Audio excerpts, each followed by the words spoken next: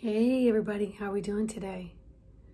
So here in the US, it is 11/1, the first day of November, opening a portal of even more energy. Energy comes pouring in every day, just so you know, mixing with the old energy, cleaning things up, bringing things to the surface, allowing many of us to let go of what no longer serves. So don't get caught up in the November 1st to the 11th portal and, oh, stuff is happening in this portal and I don't want to miss anything. So you gear yourself up to almost what's coming, what's a coming, on top of what others are saying, on top of the elections coming up here in the States. And none of that happens unless you tune into the moment of now, because everything is a futuristic timeline based upon energies and outputs of other people's information. Yeah. Swallow on that one. The only way to understand what information applies to you is listening to your inner ears, your inner eyes, your inner software system, your inner cellular system. Taking the information that comes in outside of that with really a grain of salt, so to speak. Letting it just filter through as information, but not swaying you from one side of the pendulum to the other, creating the polarization and polarity. Tap into the feelings that you know are right for you.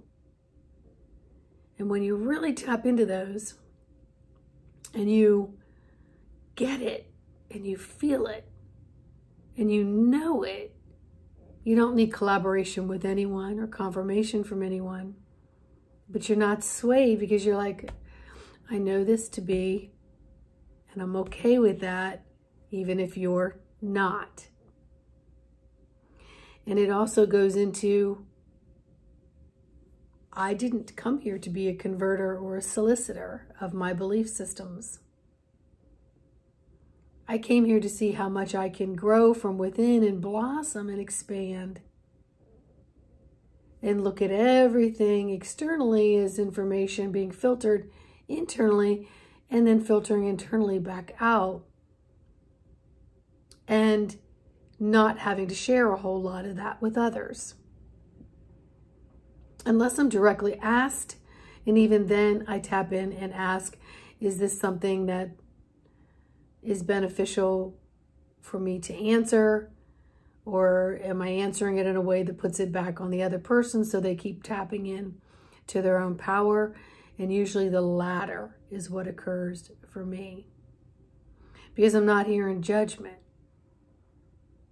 Your ride up and down the ladder chute is yours. As long as you're doing no harm. And I've got nothing to say about it. Because it's your experience. It's your expression of self. It's your learning the empathic abilities on how to filter information through all of your physical and spiritual senses. And you have to start with the physical first. Then when you trust those senses, then you can expand out to the spiritual senses. You know, we're the first species to override danger. We're the first species to self-doubt. Even if we saw something with our own naked eye, we may be like, in disbelief. So as more and more information comes in, you're in charge of the leveling and the balance of your own equilibrium.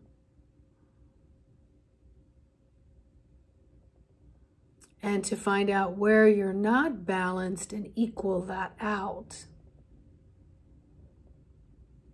And that right now may require a lot more rest, a lot more detachment. It also may spark, I got to ask a lot of questions because I just want to see what everybody else is, because I'm just, and I encourage you to step back from that and just be with the within of the isness and the thisness of the now. And really tap in to see how that feels. It's very different than wanting to go outside of yourself, which can be a natural habit because you've created it and it's been programmed. But we can't keep blaming these programs. When you're aware of them, it is your job to step up, take action, cancel, alt, delete what isn't serving you through what I practice and certified in is the Ho'oponopono.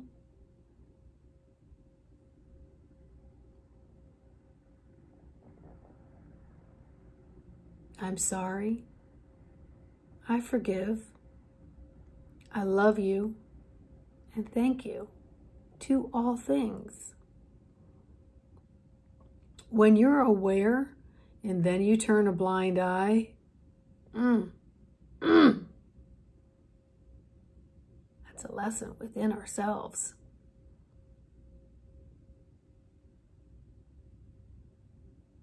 That we're here to learn.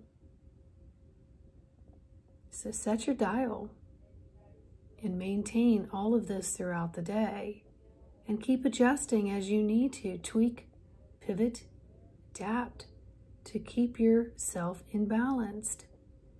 In balance, not imbalanced.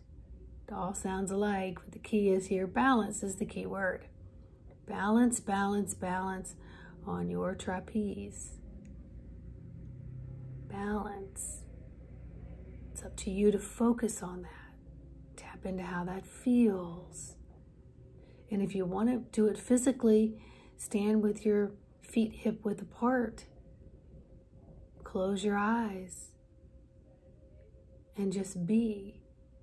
And see if you can find where your footing is on the soles of your feet.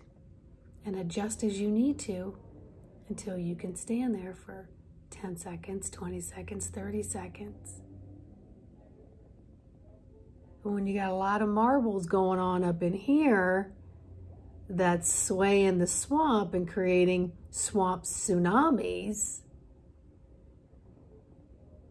the nervous system can't retrieve, receive, reciprocate all of its messages and where it needs to go, because we're transmitters.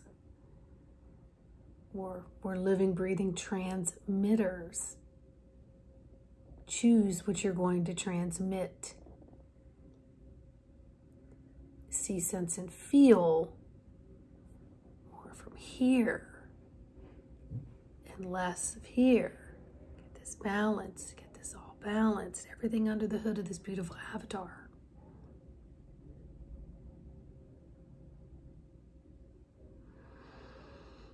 Breathe into that. Give you a lot of self-love and nurturing to yourself. And these hands are extensions of your heart. So when you reach for a pen or food or a glass or for others, use these as energetic love, just pouring out from your heart in an extension of you. Watering plants, getting in your car, driving by cars, walking anywhere Just you're emanating this God source love through the extensions and the pores of you.